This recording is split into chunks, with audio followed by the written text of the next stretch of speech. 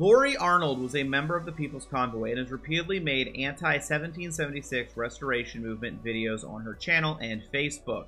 She's very clear why she wants them gone, and she's tried to have the Proud Boys even come and called them out saying, hey, how can you go protest Drag Queen Story Hour when you allow people like Bandit to be at 1776 restoration, and that movement involves Santa and Oreo because of their connection to the Proud Boys that she talks about.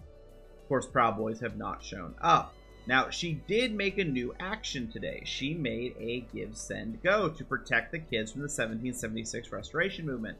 And I don't think she's going to get much from it.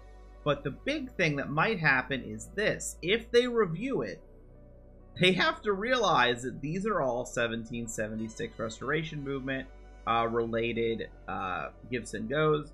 It might be her target to get these shut down, more so than actually have her own GiveSendGo.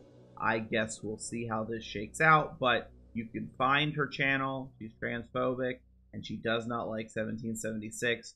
Views them as a terrible group, and I don't think she's going to stop. She's been going for quite a while.